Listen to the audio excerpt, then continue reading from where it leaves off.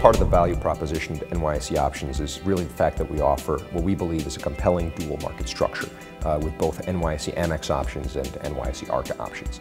The two market models are quite different, but the fact that we allow customers effectively to write to one and yet route to both with the same technology and API platform really offers, we think, smart synergies to customers built on a solid foundation. On the one hand, we have NYSE Amex, which has the more traditional pro rata customer priority payment for order flow structure that appeals to a certain group of participants. On the other hand, we have NYSE ARCA with a price time maker-taker structure that appeals to another class of participants. And between the two, we really are able to reach a very broad mix of participants.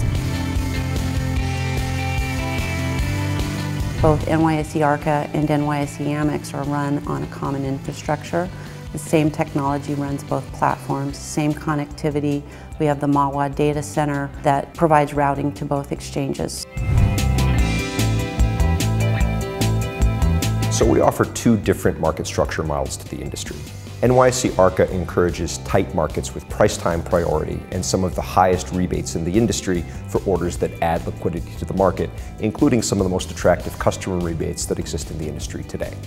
NYSE Amex has a pro rata allocation model which encourages deep and liquid markets, in addition to offering customer priority, ensuring that customers get the best possible execution, as well as free executions for customers without exception. We're the only exchange operator in the industry to have two different trading floors available for the use of our clients, who have larger orders that may be more complicated, require special handling with a floor broker with whom they have a relationship, who they trust to ensure they get the best possible execution on that order. So we're very excited to be able to launch mini options pending regulatory approval. Mini options are options contracts that deliver 10 shares per contract rather than the standard 100. And what that means in particular is for retail investors, they'll be able to use those options to write cover calls against or purchase protective puts to cover the downside exposure of a smaller position. For example, in a stock like an Apple or a Google that's a higher priced stock.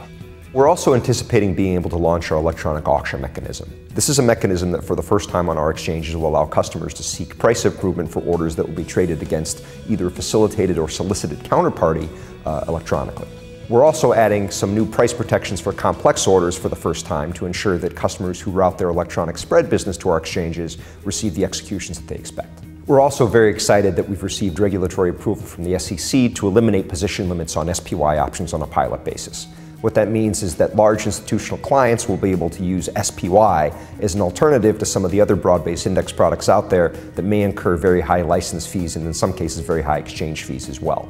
On SPY, NYSE Amex doesn't charge any exchange fee regardless of the size of the trade, as long as it's being executed by a customer on our exchange. We've made a number of enhancements recently to our risk control mechanisms for market makers, and now we're adding a number of additional features both for market makers as well as for other types of participants who are looking to control their risk when they send orders to the exchange. It's particularly important in the current environment where a lot of firms are making sure that their risk, their exposure to the marketplace is in line with their expectations. We're very excited at the opportunity to be able to offer that type of protection to our clients.